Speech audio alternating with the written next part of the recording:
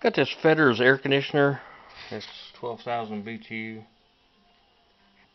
It's O2 model. I noticed the fan was seized up in it, or semi-seized. It wasn't spinning. It's taken a good 2 pounds to turn that. So I'm gonna take it apart, pull that fan out, and grease it, put it back together.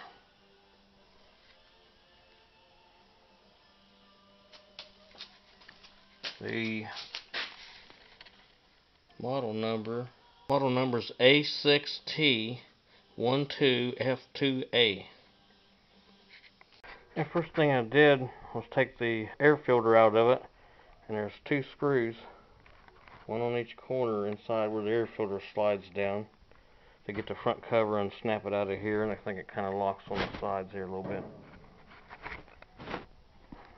So then I took all the screws out of the cabinet. There's 2 on top, 3 down through each side in the front, 2 on each side in the front, and 1 diagonal in the corners and the back. It's got some kind of, the fuzz is wanting to stick to it, so you'll have to baby it off of there. If the fuzz starts sticking to it, you'll have to break it up so it don't tear your fuzz all up.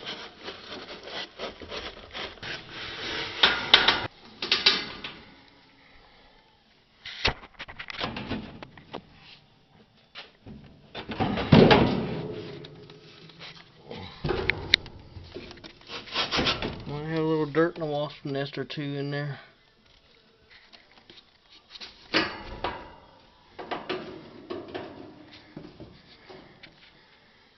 Alright.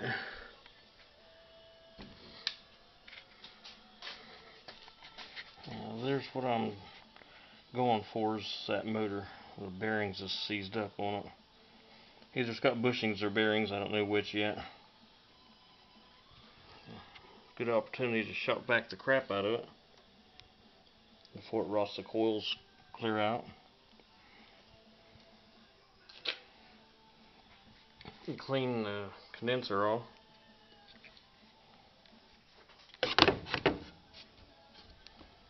Yeah, it's going to stick around. This motor isn't available anymore apparently. Good opportunity to clean it up real good though.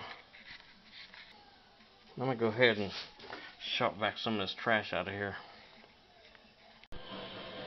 Okay, I've took the 1/4 inch screws out of this brace plate going across the center. The screws actually run into the styrofoam. And there's 11mm cap nuts holding this plastic down. And then a 1/4 inch screw on each corner. Hold the plastic down. And 2 of these cap nuts.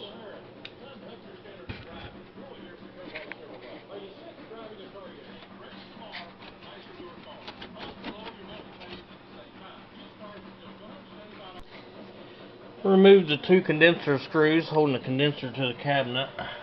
You may need some more screws if you're like this one. Short ones. Little stubby condenser 1/4 inch coarse threaded screws. Condenser is a little loose now. Move the plastic back past the fan blade. Now the condenser lines are on the other side, and I stuffed a shop rag underneath the tubes just to keep them from getting damaged in this corner. Just lifting the condenser up, might as well shop back the trash out of there. But that'll, with any luck, I'll let this, pick this side of the condenser up, let it hinge so I can get in there and deal with that fan blade and get some maneuvering room. Set a tube of 4 behind the condenser and move the condenser back on it. And keep your pressure focused on that big line hooked to the compressor. You could probably loosen the compressor up if you really wanted to. Get this back now. This has a split end on the center of this fan, and the short part has a hook on it.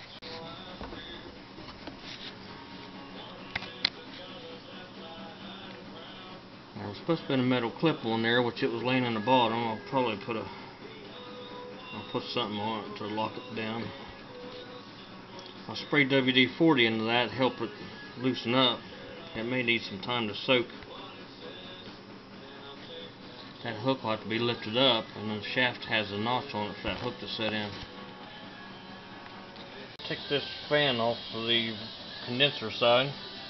I clamped vice grips on the shaft on the back side. I stuck a screwdriver, lifted this flap up in the front, and I held the vice grips and worked the fan back and forth and got it moving on the shaft. Then I stuck a screwdriver against the vice grips in the center of the shaft against the fan, and then twisted out on the screwdriver while kind of pulling on the fan hub. That's got it moving. It's going to come right on off of there now after spraying penetrating oil on it. That'll give me a little more clearance to get the motor out. Hopefully don't run the shaft through the condenser back here. That came off pretty good. Look at that. Holding the weight of them vice grips up, that's how stuck the motor is. That motor should just coast. That's been through years of weather. Looks like a bushing maybe. I don't know, we'll see. If you're inclined to, you can take this fan shroud up out of there. Just don't forget to put it back in there.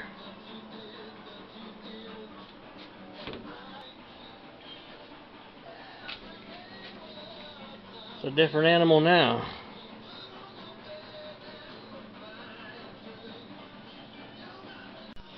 Okay, I'm going to remove the fresh air vent. I'll take these 3 screws out. I went ahead and taken the other screws out of this plate. There's a little hook here that catches it.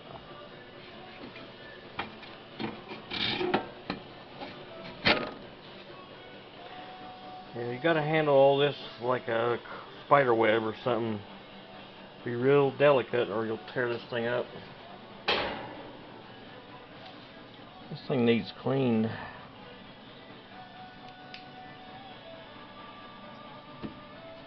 This one still has a clamp on it.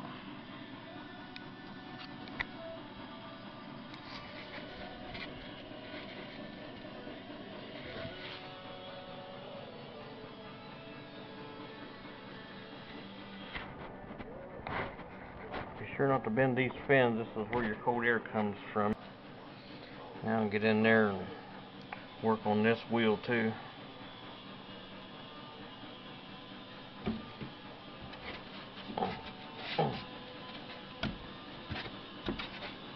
Thing's really got a bite on it.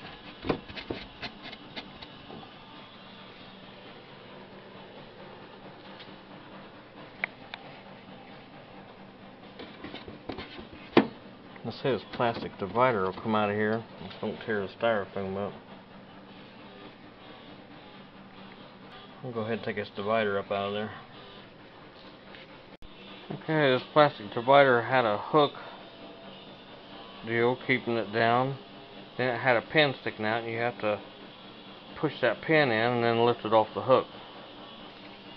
So that gave me a pretty big hole there to deal with. If I get that blower wheel off of there, all that needs bleached anyway and cleaned off. I was real careful and lifted that bump up while pulling on this wheel, working it back and forth, and I got the bump over that notch, so now it's just a matter of getting the wheel off that rusty shaft. The penetrating oil worked well. The only thing you got to worry about is the evaporator, because that wheel will probably put up a fight right to the end, then come flying at the evaporator. But just working it side to side and pulling on it gets it moving.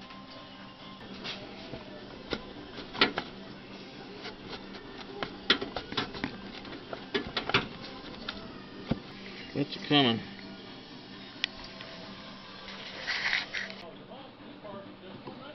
Sticking a screwdriver, that's kind of like half cut out hole. I'm sticking a screwdriver against that half cut out and pushing against the shaft, turning the screwdriver sideways and wiggling it left and right, and I sprayed a little more lube on it. That's doing a real good job. It's acting like a puller, pushing against that cap, against the shaft. Like that.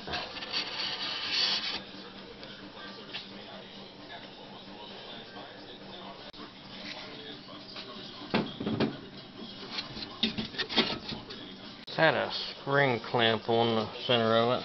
I used a pair of needle nose to open it up and slide it off the shaft and run a screwdriver through this ring and let up on it, and it'll snap off on this pretty good sized screwdriver, so you just don't go flying through the air and hit you in the eye or hit you in the face or something.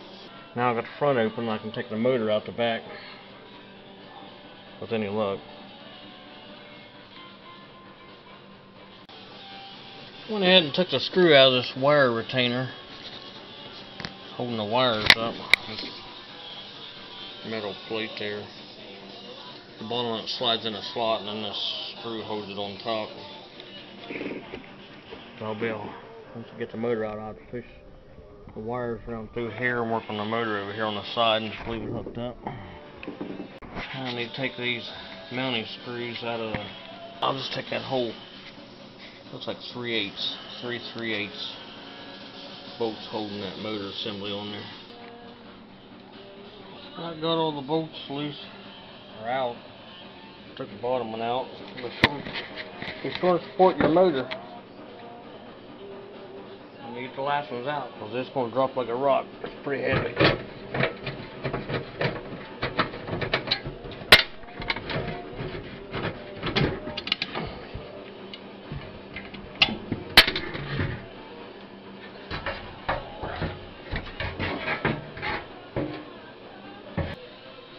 There's the jewel there.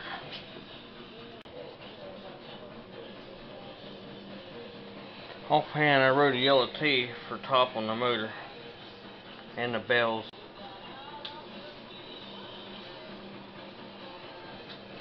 So I'll be able to put it back the way it came. Now the wires are still hooked up. I'm going to clean this shaft up and hit it with some 320 sandpaper. There's a cardboard washer on here that needs to come out. Maybe one on the other side that just have to wash for stuff like that. Clean this shaft up before I pull this bell off of it. The side of the motor up. And tear any more of it up and what it already tore up. Mark your top on this plate and go ahead and take these 11/32 nuts off this metal plate. Then start taking the bell off. Bell 1/4 inch. Bolts on the other side off. Top and motor side. Top, motor side. Some stands backing it up. Offsets on this plate. Have a wire brush and sandpaper the shaft up pretty smooth, so it won't be much of a fight. I'm going ahead and taking these 1/4 inch screws out of the bell.